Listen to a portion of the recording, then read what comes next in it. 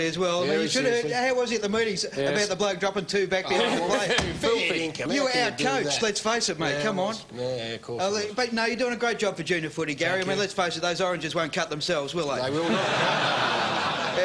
But speaking to a couple of young fellas down there, they said the pre-season trip to Kokoda might have taken it out of them.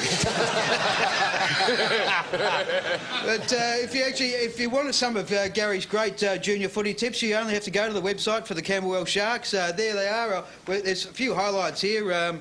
It says football should be about fun and improvement. It's not about winning. So if you lose a game, don't do this, OK? Oh, hello. Essendon in 83. So you don't just sit on the ground and sulk, right? That's what you don't do. It also says arguing with the umpire's decision is not acceptable, so don't do this. Hands and through for Garry. Thank you. Yeah. Slow-mo for the kids in case they miss it. Now, here's a good one, Gary. I like this one. It says, when your team is winning by a long way, perhaps take some of your better players off so the other team is not demoralised through a huge loss. Indeed. OK, so a good idea to do something like this. No! Take one of your better players off like that. Yes, Gary. And just finally, there was one really good point to finish off with. It said each child should leave the field at the end of the game with a smile on his face. So on second thoughts, don't do this. No!